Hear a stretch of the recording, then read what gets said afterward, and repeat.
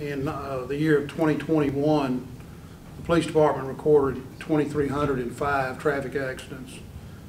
479 of those accidents resulted in injuries of some kind, and also 7 fatalities for the year 2021. I'm Meredith Ulmer, and I'm the Assistant City Manager here at the City of Rome. I have the privilege tonight of honoring 2 very special ladies, Mrs. Maxine Strickland and Mrs. Patricia Studdard. These ladies have dedicated at least 20 years of their lives as school crossing guards to ensure that our children go to school safely every single day. That's fine. If you don't want me to pin, I won't. Thank you. You're so welcome. Would you like yours to be pinned? Yes, ma'am, I will.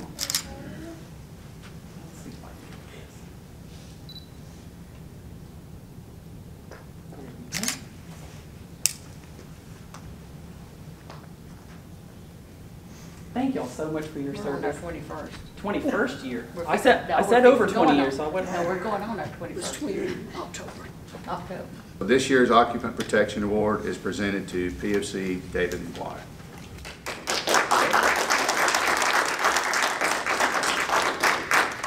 This year's Speed Awareness Award is presented to PFC Cantrell.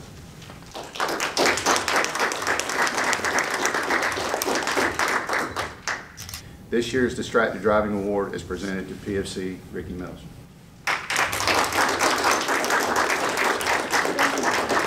This year's DUI Enforcement Award is presented to PFC Scott Kent.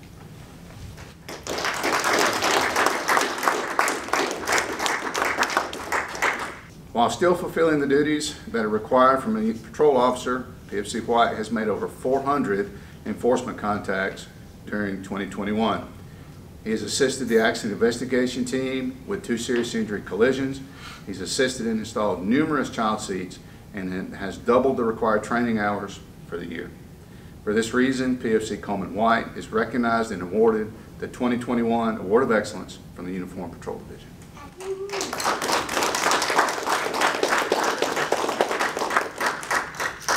PFC Cantrell proactively seeks to reduce crash numbers on his own rather than be directed to do so. He continuously shows that he is a self-motivator. During this period, PFC Cantrell has also volunteered to work on 2 large unit responsibilities, Red Speed and the Governor's Challenge. For these reasons, PFC Cantrell is recognized and awarded the 2021 Traffic Officer of the Year.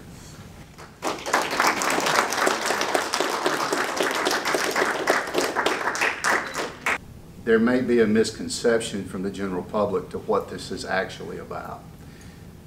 There's some naysayers out there that say that we recognize officers for just writing tickets. I can get that that may be where that's from.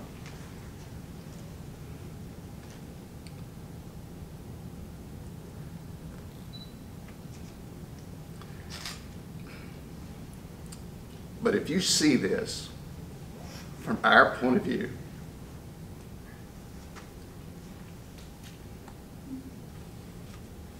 man, this is hard. Okay. Just last night,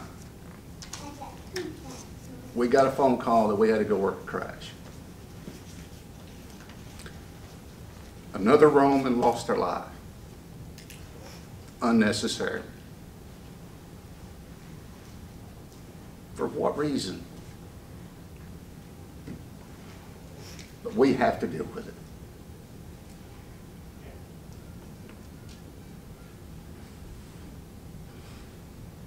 That's a lot of baggage that this crew carries around. People want to know why we do what we do. I encourage you to come to one of our crash scenes and see what it's like. Pick up a body off the side of the road. It makes you mad. For what reason? It's not about tickets. It's about reducing the crash numbers so people can go home at night. Yeah, we make people mad, I get it. They don't want to get a ticket. But from our point of view, it doesn't matter. If at the end of the night more people go home safely within our jurisdiction where we have a direct impact, so be it. You don't want to get arrested for drunk driving? Don't drive drunk. Because if you do, we'll find you. You don't want to get a ticket for speeding? Slow down. You don't like getting a ticket for not wearing a seatbelt? Put it on. Put your phone down. It's not that important. I'm tired. These guys are tired. It weighs very heavy on the soul. Thankfully this year, in 2021, we didn't have another child fatality. It makes me sick. But that's our job. That's why we get paid to do it, right? Some people say, just suck it up, Buttercup, it'll be all right. That's fine. We will, because we'll tell the lie. What I love about this group is that they work hard to enforce the traffic laws. We all get complacent and get that heavy foot. We all get complacent, and now that we have the distracted driving laws, inadvertently want to pick that telephone up. Those are very hazardous things to do. They've seen the worst of the worst.